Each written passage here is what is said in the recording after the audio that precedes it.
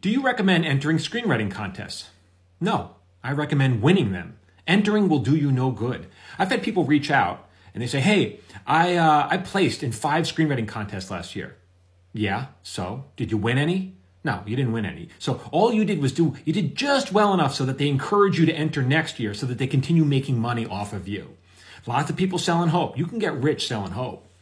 And there's only a handful of contests, like the big ones that I recommend, because then if you win those, you can make a name. But these little ones you've never heard of, who's that going to help? The only person that's going to make rich is the person who's holding the contest. They'll get rich. I don't know, you're out of luck. I recommend learning the craft of screenwriting. No one wants to do that. Everyone assumes that, they just want to hit a home run. I want to hit a home run. Well, do you know how to hold a bat? No, I don't know how to hold a bat. Well, that ball's coming right at your head. It's going to hit you pretty hard. Maybe you learn how to hold a bat first. Learn how to swing first. Learn the basics. Learn how to just get good at it first. No, everyone wants to hit a home run. I don't know. I'm getting all worked up. I'm yelling at the phone for no reason.